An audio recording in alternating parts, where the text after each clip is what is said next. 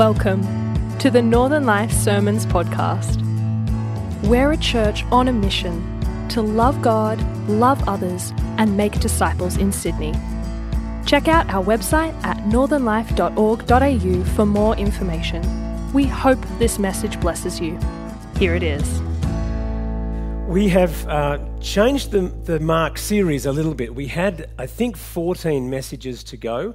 So what we've done is we've changed it up. The next 3 weeks, Lord willing, we're going to do a different message morning and night, and we'll finish the series of Mark, which will take, I think, about 40 messages still, in 6 more.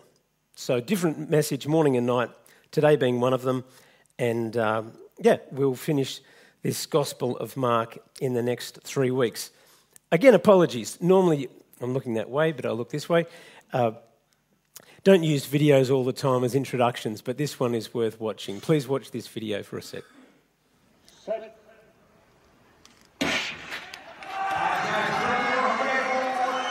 An O'Day Jordan already blasting his way around the bend. Pearson putting up a good challenge on the outside, but there's no doubt about it. What a display of sprinting from the young Briton. This is absolutely phenomenal. And he's just easing up. What's happened here? What has gone on there? That was an absolute disaster, Phil Minchell. He has eased up far too early, and half the field swept past him before the finish line. This is going to be a lesson learned the very, very hard way after what? The Apostle Paul wrote in 1 Corinthians 9, "Do you not know that in a race all the runners run, but only one gets the prize? Run in such a way as to get the prize." When Jesus took Peter, James and John up on the mountain top, and he was transfigured before them in this glorious white light, and when Peter said, in a nervous way, he was frightened, we find out, he said, "This is good. I see Elijah and Moses. Let me make some dwellings, some shelters for you, Moses and Elijah," because he thought it was all over. He thought the race had been run. It was time to set up Messianic headquarters. But there was a long way to go. Do you follow? Peter, like the guy in the race, he was pulling up way too early. The Transfiguration teaches us about the wonder and the work of the way. And I like my alliteration, but I think over time today we'll find that there's some real power in those 3 words. It teaches us about the wonder and the work of the way. After 6 days, verse 2, Jesus took Peter, James and John with him and led them up a high mountain where they were all alone. Mountaintops are where you tend to meet with God, aren't they? They certainly biblically is the classic way that God meets with his people. Mountaintops are where we experience wonder, aren't they? A mountaintop experience. We get a recalibration, we get some perspective on life. They're typically amazing places. And so Jesus takes Peter, James and John to the mountain top. I don't know if you've noticed, but in Mark's gospel, the greater the revelation, the smaller the group of people get to see it. Typically, that's what happens. You have 3 here in the Transfiguration. When Jesus rises from the dead, there are 3 women. The greater the revelation in Mark, the smaller the number. Peter, James and John are frequently identified, as we know, in this inner circle. Jesus called them first in Mark chapter 1. He took the 3 of these guys to see Jairus' daughter raised from the dead. And later on, which we've already looked at in the last 2 chapters, he takes these 3 with him in Gethsemane to continue to pray with him. And that's the way he functioned. He spent time with a group of probably 150 and then 70 and 12, and he had this small group of 3, and even John he had a special relationship with. So wonder tended to be experienced in small groups, often amongst the disciples. So the text says he was transfigured before them. His clothes became dazzling white, whiter than anyone in the world could bleach them. And there appeared before them Elijah and Moses who were talking with Jesus. You would have to be a keen student of the Bible to notice this. So if you have, well done. Mark doesn't give chronological pointers. He just tends to say immediately or now, whereas, say, John's Gospel says it was the time of the Passover. Do you remember that stuff? It was the time of the Feast of the Tabernacles. John's very keen to let us know where things are happening in a chronological order. But Mark doesn't do that, but he does here. He unusually says, after 6 days. He's getting people to remember Moses from Exodus 24, verse 15 and 18. Verse 5, when Moses went up on the mountain, the cloud covered it. This is 15. And the glory of the Lord settled on Mount Sinai. For 6 days, the cloud covered the mountain. And on the 7th day, the Lord called to Moses from within the cloud. And if you look at chapter 24 of Exodus and chapter 34, you see them sort of match up perfectly, going up the mountain to meet with God, the Transfiguration, and the time when Moses did it, and he met with God. And it's because Jesus is the great Moses deliverer. That's what Mark wants us to pick up. So in the same way that Moses was the deliverer of Israel, Jesus is the deliverer of Israel and the world, of all life. And in the same way Moses was the giver of the law, Jesus gave the Sermon on the Mount. He gives the new law and fully by the Spirit. Elijah was one of the great prophets. Jesus is a greater prophet. So as I mentioned before, Peter thinks the finish line has come. Malachi said Elijah will come before the great unveiling of the glory of the Lord. And so Peter is like, okay, Malachi said Elijah would come. There's Elijah. And I can see Jesus is being glorified. And so again, as I said, Messianic headquarters ready to set up. And that's what verse 5 tells us. Peter says to Jesus, Rabbi, it's good for us to be here. Let us put up 3 shelters, one for you, one for Moses, and one for Elijah. He didn't know what to say. They were so frightened. This incredible events happening. Jesus is transfigured to something no one's ever seen. And Peter's trying his best, but he's just frightened. And then verse 7, a cloud appeared and covered them, and a voice came from the cloud saying, this is my son, whom I love, listen to him. So the imprimatur of the Father, he says, this is my son. You've heard of Moses and you've heard him teach and you've heard of Elijah and what he did. They're nothing compared to this one, who is greater than Moses, greater than Elijah. Listen to him, the Son of God. Suddenly, when they looked around, no longer anyone is there except Jesus. And as they're coming down the mountain, Jesus gave orders not to tell anyone what they had seen until the Son of Man had risen from the dead. And they apparently actually listened to him, which not many people did, about being silent. They kept the matters to themselves, discussing what rising from the dead meant. By this stage, Jesus has told them once that he will die. It was just in this previous chapter. And he would rise again. Now, he says 2 more times, I'm going to die. They will mock me, spit on me. They will try me. And then they're going to kill me. But I'm going to rise again. He has that promise 2 more times. And then finally, verse 11, excuse me, I'm so sorry about my voice, but they asked him, why do the teachers of the law say that Elijah must come first? Jesus replied, to be sure, Elijah does come first in John the Baptist and restores all things. Why then is it written that the Son of Man must suffer much and be rejected? But I tell you, Elijah has come, and they have done to him everything they wished, just as it is written about him.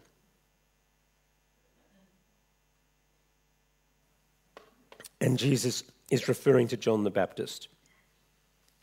So the Transfiguration, it teaches us about the wonder and the work of the way. Can you think of any other reason why Mark says after 6 days? After 6 days. These chapters in Mark's Gospel are a pivot point. They're very significant. It's the point, and Ben preached on it last week in chapter 8, where he's been doing the miraculous. He's been teaching people about the kingdom of God.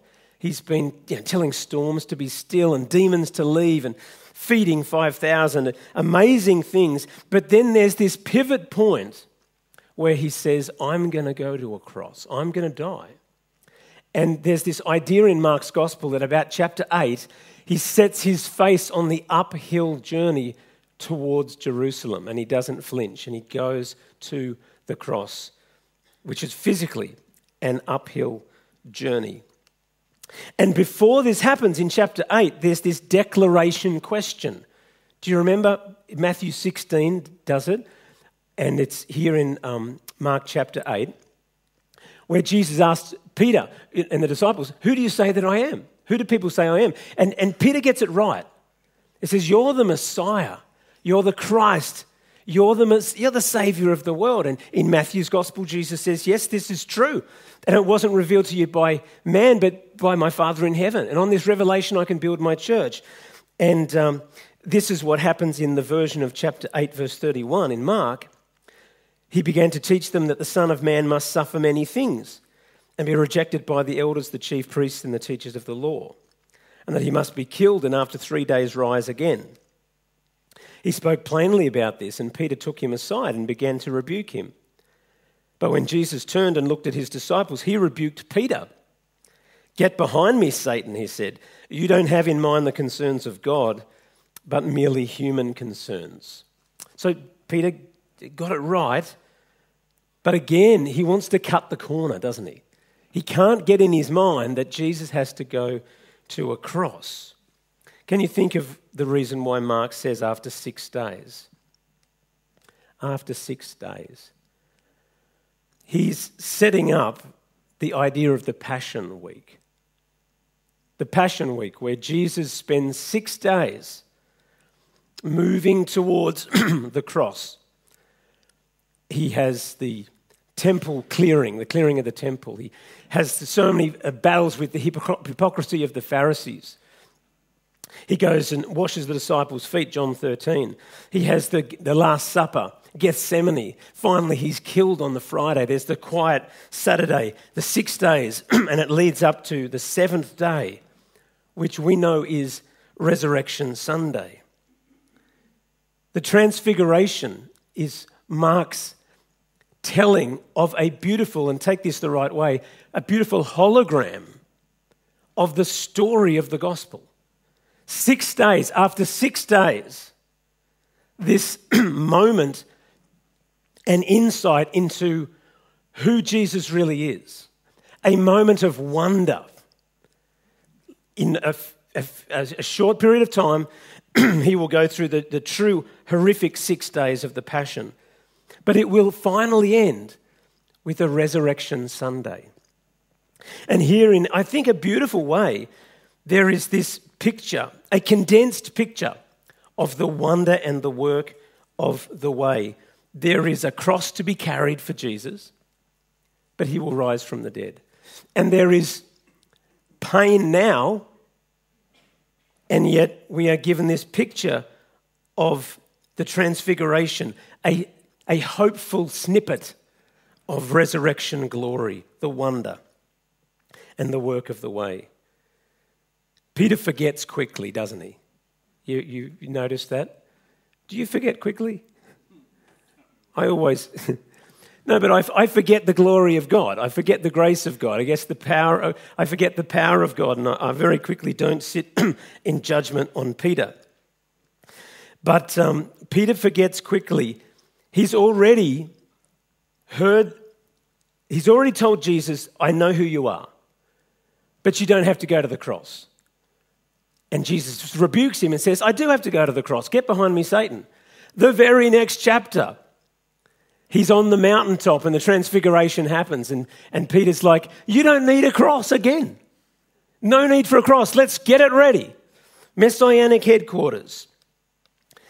He forgets. The story of Jesus is a story of a way, isn't it? The word way is hodos, road, pathway. It's a windy pathway for 3 years.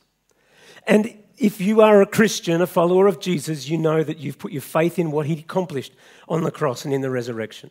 And the Spirit of God has filled you. And you're guided with the Word of God and the Spirit on this windy pathway. And it's called the apprentice way of Jesus. And there are challenges along the way. There is work to be done along the way. So it's a reminder, the Transfiguration is a reminder to us of what will happen to Jesus. He is going to go to a cross, have a suffering week passion 6 days, but then he will rise again, he will be glorified. But there's this section of text which is unsettling just before the Transfiguration, in chapter 8, verse 34, where Mark writes, he called the crowd to him along with his disciples and said, "Whoever wants to be my disciple must deny themselves and take up their cross and follow me. For whoever wants to save their life will lose it, but whoever loses their life for me and for the gospel will save it." Now, of course, this is Ben's message last Sunday night. I thought it was Jesus who went to the cross. And of course it was. Jesus went to the cross, and it's all in his sufficient sacrifice that we can be saved. And yet, there is this very important teaching that says we have to carry our cross. And in fact, in Luke's version, Luke 9, he says to them, "Whoever wants to be my disciple must deny themselves and take up their cross daily and follow me." Who has a really well thought through theology of daily cross carrying? How many things did Jesus say, do this daily? I've just been struck this week first of all, when Ben was preaching on it last week about carrying your cross. And then this week I was looking at it thinking, gee, I think we sort of neglect talking enough about that. Help me out. Is there anything else that Jesus says, do this daily? Pray. Is that the Lord's Prayer? It says daily? Give us this day, yeah. So provision. Anything else? That's a good point. Yeah, forgive. And I think that's a very good point, because isn't that what he means by carry your cross? He's saying, I'm going to go to a cross. You don't understand it yet, but I'm going to go to a cross. But if you follow me, you're going to have to carry a cross. And I think what he's really talking about is at least forgiveness, isn't he? I'm asking you a genuine question here this morning. What does it mean to carry your cross daily?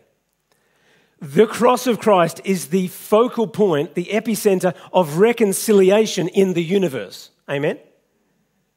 But that is what the cross primarily does. It fixes the relationship between humanity and God, the Father, by faith in Christ. So we are called to live a life of forgiving love in carrying our cross. And I think also it is surely the idea of submission to the will of God. When Jesus went to the cross, he said, "Not my will, but yours be done." It was hard. He didn't really want to go there just at the end, but he said, I'm going to do the right thing. And so there is certainly a sense that as followers of Jesus on this way, there is a submitting of our will, which I would put to you is a work. Not a work that earns salvation, but that appropriates that which has been won for us in Christ. Amen? Yes? Not to earn salvation, but there is a work to be done that involves cross-carrying, and it's what Paul talks about in Colossians 3. What does it mean when he says, put to death, therefore, whatever belongs to your earthly nature? Put it on the cross. When you get on the cross. Sexual immorality, impurity, lust, evil desires, and greed, which is idolatry. Because of these, the wrath of God is coming. You used to walk in these ways in the life you once lived, but now you must rid yourselves of all these things: anger, rage, malice, slander. Sometimes we want to be angry, don't we? Because we've been offended. But to put them to death is to carry our cross. Amen? Is to say, no longer I that lives, but Christ who lives in me. I'm going to submit today. The slander, the filthy language from your lips. Do not lie to each other, since you have taken off your old self. It's been crucified. And have put on the new self, which is being renewed in knowledge in the image of its creator. I want to put it to us that the Christian life, I think, is beautifully summarized in this simple idea of 7 days that is encapsulated in the Transfiguration. 6 days passion, and then the glorious resurrection. 6 days of the work of cross-carrying for us. And then our own reminder of the Transfiguration, of our own resurrection, of our own eternal life and completely righteous status that we have ourselves before God. Can you see that the Transfiguration is a reminder? I think I've got the wonder and work of the way just as a picture. Those 6 circles and then the open circle. I want to encourage us in a very simple way this week to think about the wonder and work of the way. Because we need wonder. We need to have moments that are akin to the Transfiguration. We need to have moments. When do you have those moments? Because if it's all work, even Jesus didn't have just all work, right? He had these moments where I believe he was being reminded himself in the Transfiguration when the Father gave him that gift and gave the inner three that gift and has given us the gift. There is hope, even in the now and not yet. We haven't got to the end of the run of the race, but there's wonder to be experienced. And part of that wonder is experienced on a Sunday, isn't it? Anyone feel wonder, experience wonder here sometimes? Does anyone know who Carl Boberg is? Come on, someone, if you're over 60, 70. Carl Boberg. Wow. Sorry, Carl. Carl Boberg wrote, "How Great Thou Art." Sorry, Carl, don't you reckon? Wow. When I in awesome wonder. What's Carl doing? He's having a transfiguration moment on a mountaintop. When I in awesome, I won't sing. When I in awesome wonder consider all the works thy hands have made. I see the stars, I hear the glorious creation. He had a mountaintop transfiguration style experience, and he's been encouraging the church ever since through that song. I want us to consider, how do we find wonder? Because there's plenty of proof that Christianity is work. It feels like a lot of work a lot of the time. Doesn't it? Or is it just me? Like, put to death? We struggle with stuff in life. We make mistakes. We sort of give our heart's affection to things that are unhelpful. And we have to cut that off and put that to death. We have to put it back on the cross. Do you remember that story? It's a preacher's illustration where a guy's got a crucifix, like a typical Catholic crucifix. And there's Jesus on the cross. And he's wearing it. And a guy comes up and says, "Brother, don't you know Christ has risen from the grave?" Do you know the answer? And he says, "That's not Christ, that's me. It's to remind me that I've got to get on the cross every day." It's not a bad illustration, is it? Carry your cross, not to earn salvation, but to say, "No longer I that lives, Lord," Galatians 2:20, "but Christ who lives in me. And the life that I now live, I live by faith in the Son of God who loved me and gave himself for me." It's no longer I who lives, but Christ who lives in me. How are you going to find wonder today or this week? Is it in a session skin diving or bushwalking or dropping some food off to someone doing a good deed of showing God's love. We need these Transfiguration mountaintop moments. And we also need the encouragement to keep putting in the work. Amen? To put in the work of dying daily that Christ might live in me. And of course, this is the beautiful message of Christianity, that without dying you don't find life. But the more we fix our eyes on Jesus, the author and perfecter of our faith, we see also what it says in Hebrews, that for the joy set before him, he endured the cross, scorning its shame, and sat down at the right hand of the throne of God. He went to the cross for the joy he could see on the other side. And that's what we need, don't we, brothers and sisters? To go to that cross daily because we know there is life on the other side of it. Finding our life in Christ. There is love-drenched wonder on the way of the Master. Amen? Let me say that again. There is love-drenched wonder. We need to, in our weeks, to find places where we feel drenched in the love of God. Amen? You've got to find it. If you don't, it's a burden. It's just a burden. But Jesus needed to have a transfiguration. The disciples needed to see him and go, whoa, you're different. We're not there yet, but we're going to make it. We're going to get there to this resurrection that you're talking about. And we're in the now and not yet also, even though we have all the history and all the hindsight and a fully canonized Bible, it's all finished. But in our hearts, we still doubt. And so we need this interplay, this grace interplay of the wonder of God's love and the work of cross-carrying.